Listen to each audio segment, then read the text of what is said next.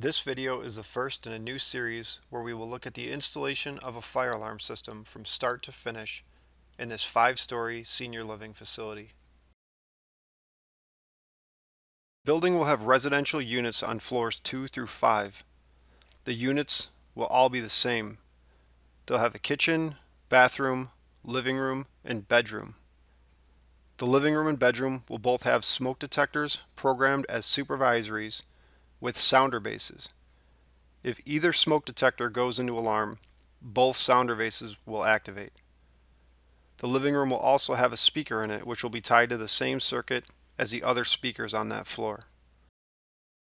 Each floor in this building will have its own Class A SLC loop.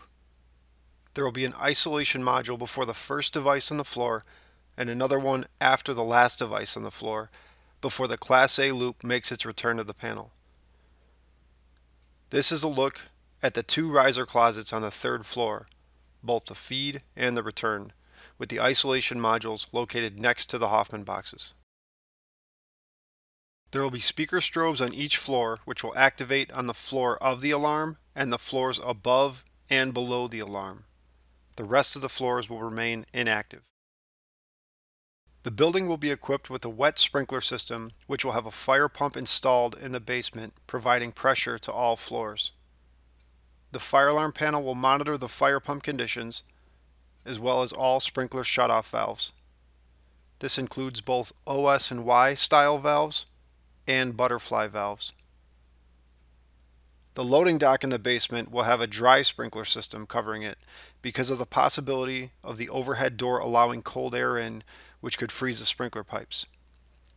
On the dry system, we'll monitor the low air pressure switch and the water flow switch. The water flow switch on both the wet and dry systems will be tied into the sprinkler bells. They will also activate the fire alarm panel. The devices in the sprinkler room will be monitored by a 10-point card, in this case the model XP10M. An additional dual monitor module and single point monitor module will monitor the remaining points in the room. There will be a sprinkler riser in the stairwell which will branch off on each floor. At that point there will be a shutoff valve and a water flow switch which will be monitored by a dual monitor module. That'll be the same on each floor. The penthouse will have duct detectors monitoring the rooftop units and relays tied into those units to shut them down upon activation of the duct detector. I'll also show how to wire remote test stations into the duct detectors. The kitchen on the 1st floor will have an Ansul hood suppression system which we will monitor with a single point monitor module. The basement elevator machine rooms will house the relays used to perform elevator recall, which brings the elevator cars down to the safe floor upon activation of a smoke detector in an elevator lobby on any other floor. The system will also include elevator shunt trip, which kills power to the elevators upon activation of a heat detector so that no electricity is present when a sprinkler head pops. The panel in this building will be a Notifier NFS2 3030 panel with a DVC providing voice capabilities.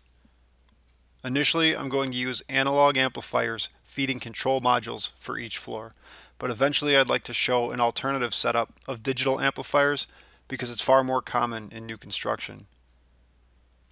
There will be 7 SLC loop cards, which will allow each of the 5 main floors, the penthouse, and the basement to all have their own SLC loop. The riser closets up the floors will be where the strobe power supplies are located. There will be an FCPS power supply for the strobes triggered by a control module, but these will be located on every other floor because we'll have enough power to power 2 floors of strobes from 1 power supply. The riser closet on every floor will have an FCPS that will power the sounder bases in the rooms. This will be wired to always be on, which will provide constant 24 volts needed for the sounder bases. Each floor will have fire doors and smoke dampers which will release on any building fire alarm. Those devices will be powered by their own separate 120 volt circuits and will be controlled by an MR201 and an addressable relay located in the riser closet of each floor. Each video in this series will take an in-depth look at how each of the features I've mentioned here will be wired into the system. Find the link to the topic you're most interested in within the playlist for this series, and please remember to give me feedback on what I can explain better.